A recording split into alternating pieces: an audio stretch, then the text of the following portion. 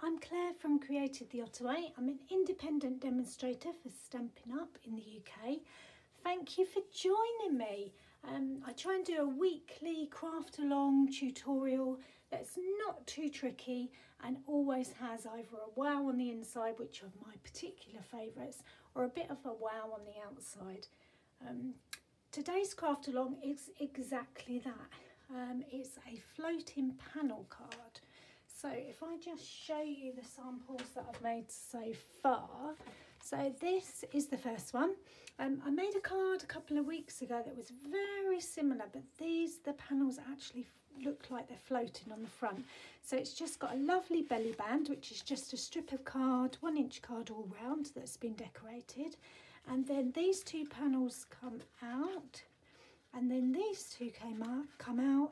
And I've actually chosen to use designer series paper in the back of my card, a fairly light one so that you can still stamp a personal message, but I just like the effect of when you open it, it's not just plain inside as well. So I don't know if you can see from that, but that stands rather nicely.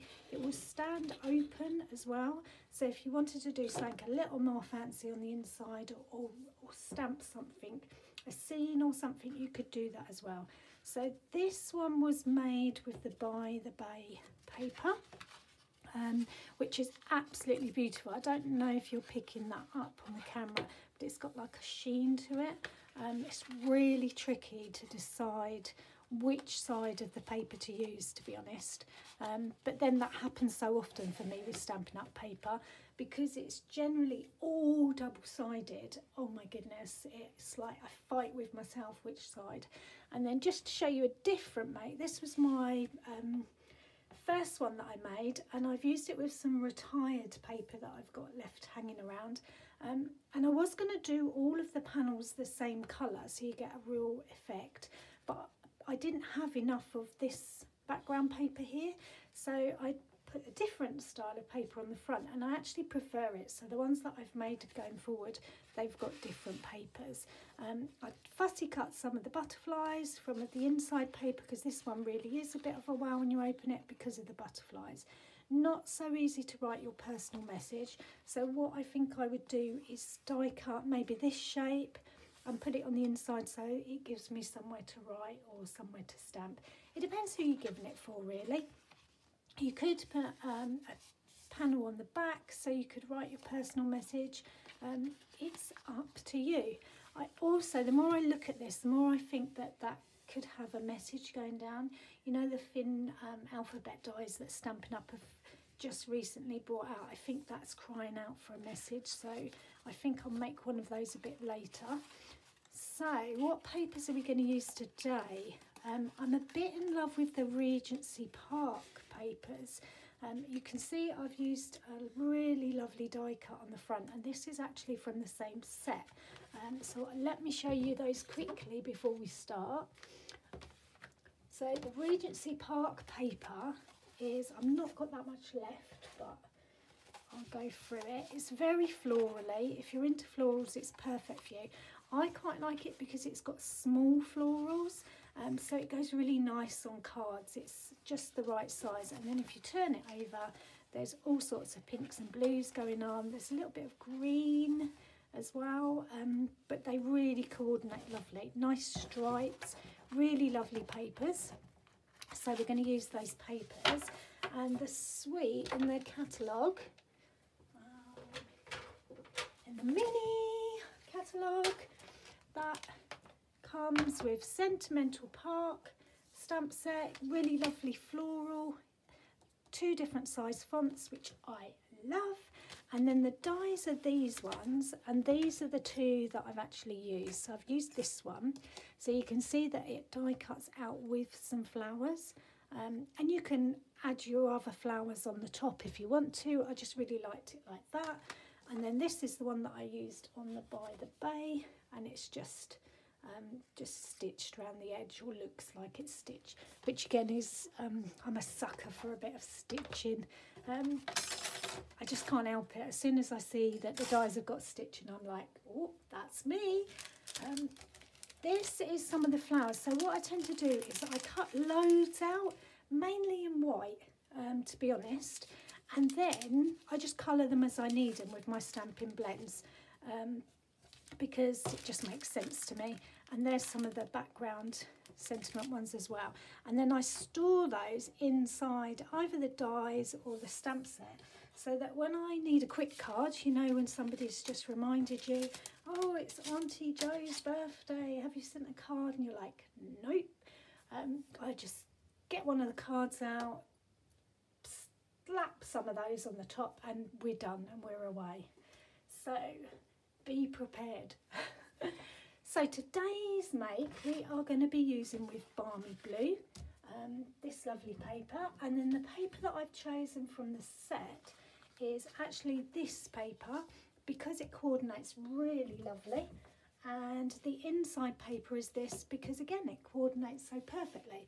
So they're the colours that I'm going to use. You can see that I've already cut some ready just to cut down your watch time, but I will go through it with you step by step. Now this is the sizes that you need. It's called a floating panel card. There is quite a few different ones around. One of my favourite tutorials is with Susan Campfield. She does this really nice little fancy edge at the top of hers, which is really nice. And she also shows you loads of samples. So if you want to see some more samples before you have it a go, take a look at hers. I've resized mine a bit for the UK, just for the envelopes and the cards that I give out. So you will need a card base that's 5 7/8 by 7 inches, and then we're going to score both ends. And then the panels that are on the front, the larger one is 2 inches by 5 7/8, and the smaller one is 1.5 inches by 5 5/8. Now I've just given you the cards for the sizes for the actual card. If you're layering with DSP on the top, you're going to have to decide, do you want to go down 1 inch or 1/8?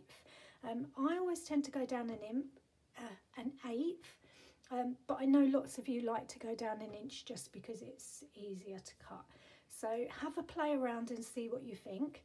There's a little bit of a paper mechanism bit going on. So if I pull that panel out, you can see there's like a little section underneath there that I'll talk you through. So that's what that size is.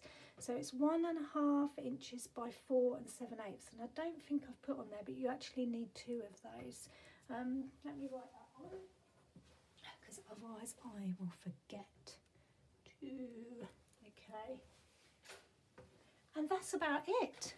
So enough waffling from me. Let's make a card. So I've got an A4 sheet, and the piece that I need is 5 7/8 by 7. So I know that that will fit across that way. So on my long side, I am cutting at 5 7/8. Okay, just straight across, and then I've got that piece that I'm going to use in a minute. Now this piece needs to be at 7 inches. So we've already cut it at 5 7/8. So I'm just opening my trimmer out, finding 7 inches, okay, which is there. And you end up cutting this bit out. Now, you may or may not need that in a minute to put that to one side. It depends whether you want to use all your scraps or you just want to collect them. So keeping that with the 7 inch size at the top, we're going to score both ends. You see, I just find it easier to explain to you to do it that way. So first of all, it's going to be 1/2 inch. So remember you're scoring, so get rid of that cutting blade, because otherwise you will not be happy. I've been making these cards all day, and the amount of times that I've cut instead of scored is just unbelievable. So 1/2 inch and then 1.5.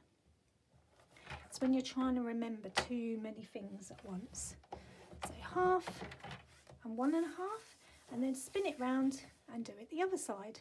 So 1/2 is there, scored, and 1.5 scored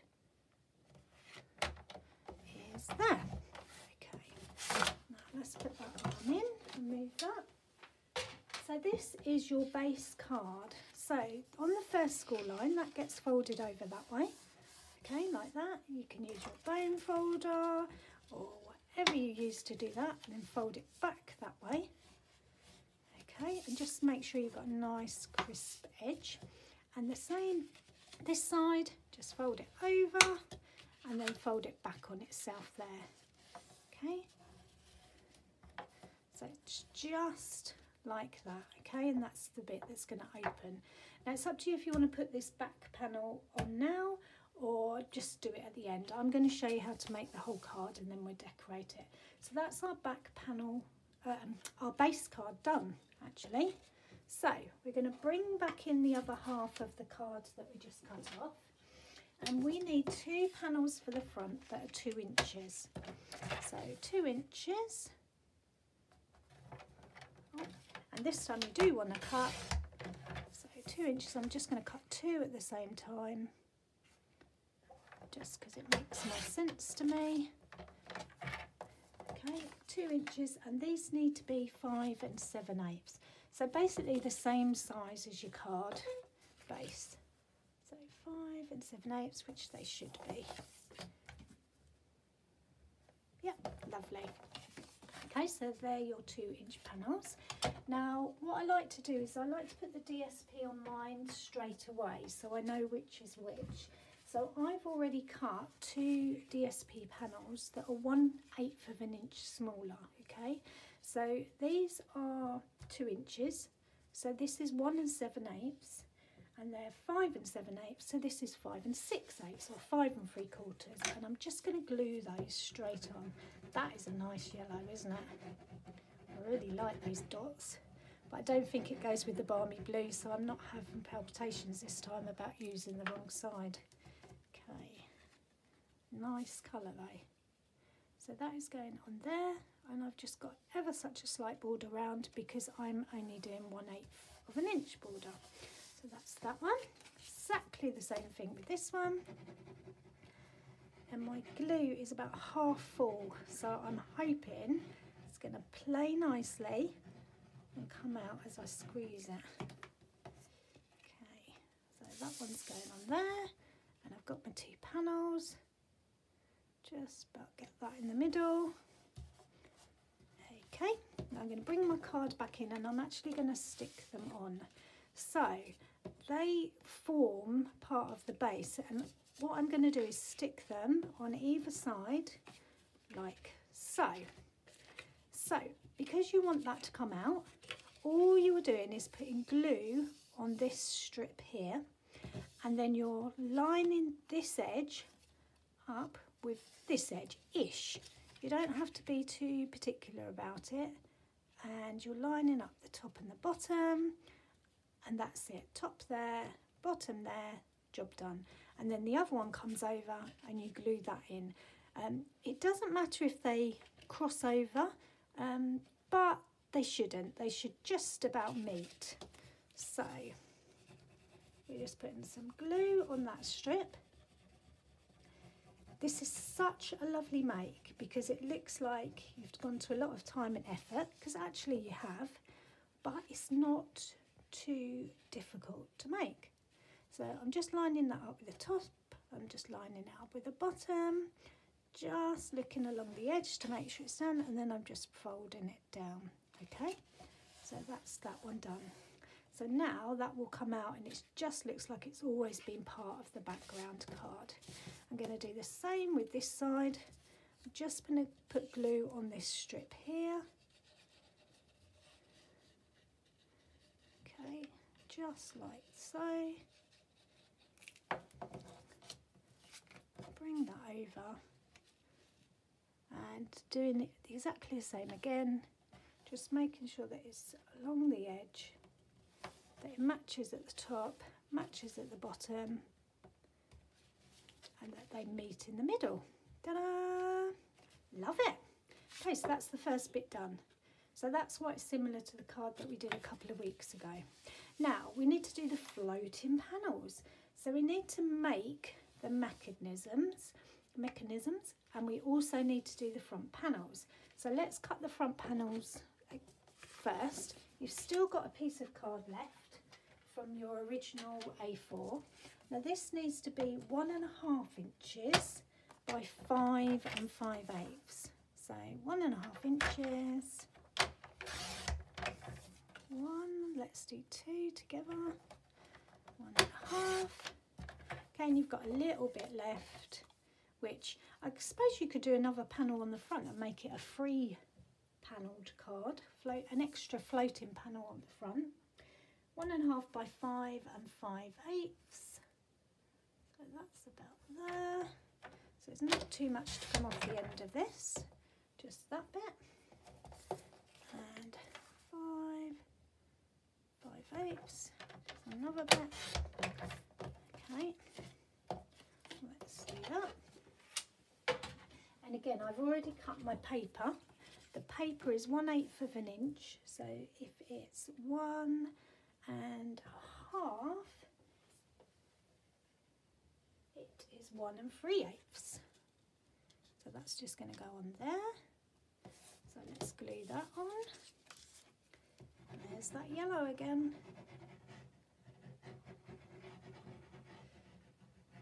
I think the last card I made was using that side of the paper, the Mango Melody, with some lovely navy. So take a look at that card, because if you like this one, you'll definitely like that one. Okay, and this is the same one again.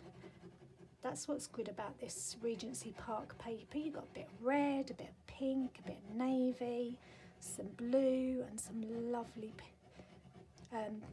shaded spruce as well, which when you think shaded spruce is quite a dark colour, but they really match lovely together. Stampin' Up are very good at coordination. Okay, so that's the front panels done, so we're going to put those to one side. Now the mechanism bits. So you need 2 pieces of card that are same as your base card. So this is Balmy Blue. Now they need to be 1.5 inches wide by 4 7/8 long. And then you're going to score them at 1/2 inches. So at 1/2 inch and 1, and then obviously it's 1.5. So you end up with a 3 panelled rectangle. And you're just going to fold it over one way and then fold it over the other way. And then just press down with your bone folder and just make those score lines really nice and crisp. And do exactly the same with this one. So what you end up with is a Z, or a like that. Let's do it that way and you can see it's like a Z. So you're just going to do it like that. Now it's really important to stick these on the right way round. So we're going to bring the base card over, and what we're going to do is stick one on one side and one on the other. And you're aiming for roughly the middle of your panel. And what you want to do is have this open edge. So this bit here is flat so that the rest comes over. Okay, so we're going to put that edge first. So we're going to turn it over and put some glue. And what we're going to do is we're going to line it up with the DSP rather than the bottom of the card. So the glue was on that side, just on one edge. Okay, and that is going to go in the middle and line up with the Designer Series paper rather than the bottom of the card, which on a card where you've only got 1/8 of an inch frame, it's not so critical. But if you're using a wider border, 1/4 of an inch, then you do need to match up with your Designer Series paper rather than the bottom of the card. It just brings it up a bit. Now this one, we want this one to look the same as that. So turn it over because it needs to be that way round so that it expands out there. And we're just going to put some glue on this. So I've just flipped it over in my hand so I remember which way round it is. Flip it back over and I'm aiming for the middle of my card again, lining it up at the bottom. Should have checked actually that you can see, line up at the bottom with the Designer Series paper and just trying to get it straight in the middle, and then that just goes down. Okay, so that gives you your 2 mechanisms, and then we just stick the panels on. This time the panels match with the bottom of your card. So they come up slightly shorter, but that's part of the effect. And again, you're putting glue on this piece and bringing the panel to that. Oh, it's getting tougher to get the glue out. Come on, you don't want to mess me about now. Okay, here we go. So there's my panel. I'm bringing the panel to the glue and I'm just looking to see if it's in the middle of this frame. Now, because the papers are the same, it's probably quite tricky for you to see. That's why it's also quite nice to use two different papers. But now when I open, that bit comes open and then the card comes open. And that's it, we just do it the other side exactly the same. Love how this comes together. So, just put this one on and then it's just the belly band to do. And the inside panel. So there's that. Make sure it opens exactly the same. Ta-da. Oh, not ta-da yet. Okay, so this is going on the inside. Now the size of your card, if I flip that over, it's 4 inches by 5 7/8. So my paper DSP that I've cut to go in it is just shy of that. So I think I did 3 6/8 by 3 6/8 by 5 6/8. So 3/4, 5 3/4 by 3 3/4, and that just fits in there. But obviously I want to do it on the inside. Well, that's quite nice as well. Would that be nice? I don't know now, because that's a bit, that sort of blends in. No, because when I stamp on there, I want to be able to see it. Whereas if I stamp on that, I'm not going to be able to see it. Right. Phew. Always happens. Which side of the paper to use? So I'm just putting Tombow glue on mine because it gives me a bit of wiggle room, but you can use whatever glue is your personal choice. Now I'm just going to fold that back because I need to see where I'm going to stick. And I'm just concentrating on the middle panel. That gets stuck down there. And then on my stamp set, I'll have a look and stamp the sentiment on there. So, ta-da! Belly band. So I take a 1 inch strip of the same card, okay? And what I tend to do is I line it up with the DSP this side, okay, just about there. So this is a whole A4 sheet, but it's 1 inch wide. And then making sure that's level, I just fold it round with my fingers and bring it round this way so that it meets, like so. Now, because I don't want that edge to be seen, I do it this, I open it up, put this bit first and this bit comes across, because I know that this bit coming across is going to be right over at this edge. So, put a little bit of glue on there. Oh, come on. Okay, and put a little bit of glue on this edge. And then what that allows you to do is level your belly band so that you can't see that it's wrapped around. So that just matches up with there, that matches up with there. Ta-da! Right, then I've got this die cut to go on here. I'm just going to stamp a sentiment on the front of that. So let's have a look. I really like the Let's Celebrate, and Let's Celebrate You, I think is quite nice, and Happy Birthday or Best Wishes. Let's Celebrate You, Best Wishes. Okay, so let's do Let's Celebrate You first. Okay, is this gonna, because I'm trying to do it at an angle. Please, pretty please.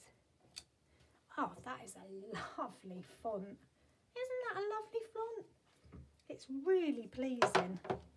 Okay, what about the U? Is that going to be a bit shouty? Oh no, let's do it. U.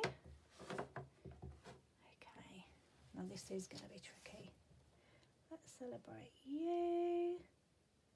Put that right in the middle.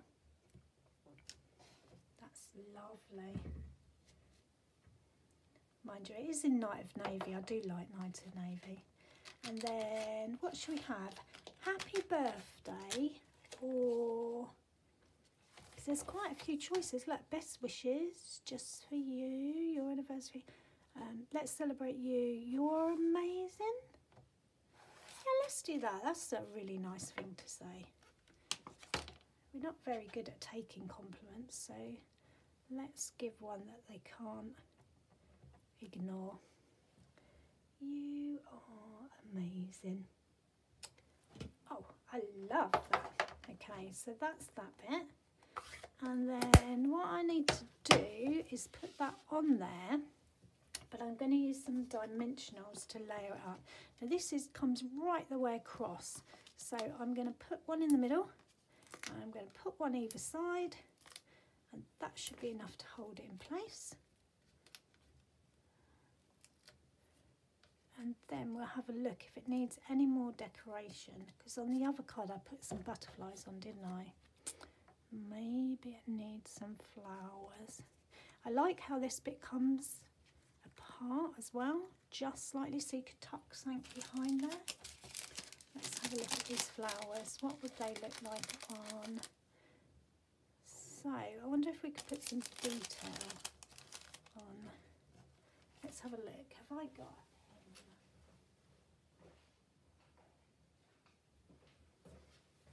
I've only got my markers here. Let's do it on here. Let's see. So normally I'd do this with Stampin' Blends, but I've only got markers right next to me. So let's quickly just look. What does that look like? I've just coloured over the top. Oh yeah, that's nice. Okay, let's do that again. It's just enough that it's not too in your face. I like this. Okay, so that one's going to go there. That one's going to go there. Have we got another one? This is why it's good to die cut loads, and then you can just play. Okay, last one, I think, because it's good to do 3s and 5s. Always do odd numbers. Thinking like it needs a little bit of pearls or something on it as well, just to make it a little bit more classy. Okay, right, let's see, where could we put these? Take those off. Take those off. Let's put a little bit of glue there. Oh, come on, glue, play. No, it's going to come out too fast. There you go, there's one bit. There's another bit, and another bit there. Okay, so that bit's going to go there,